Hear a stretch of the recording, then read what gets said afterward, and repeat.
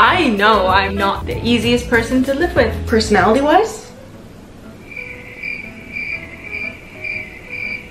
I'm sleeping on the porch, aren't I? Yes. You know where to go. They've been waiting. The anticipation is so high that I don't know if we should make something up, pretend that you came in on a float. No. I like the way I asked you out. I do too. You're ruining our own story, Paige, before it's even started. You just said to make something up to make sure they're not disappointed. I didn't mean I don't. The way you were asked out with your very successful relationship.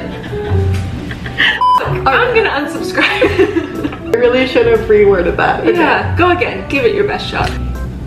You have been highly anticipating this moment, and Holly made it incredible. So I every single day. Good one. Thanks. I like that. And I want to go to the gym more.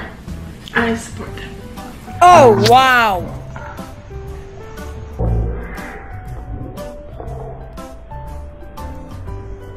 No, I didn't mean it like, no, I didn't mean it like that. You guys saw that, right? No. I'm sorry. I'm gonna go cry. I'm horrible. I'm sorry. Oh, you little bitch. I'm sorry. Alright, well after I got my heart broken, what are your 2 New Year's resolutions? No, I did. That sounded shit. I'm so sorry. I didn't mean that at all. I'm lying. It's alright. We turned this off and literally you went on TikTok, I got you a bowl of chips because you said you were hungry, and I just see this. Don't shame me like that. I'm a drunk eater. Every night after the bar in school, I would find food. And if I couldn't find food, it would be popcorn. Not like 1 or 2. The fistful. How is that any different than sober?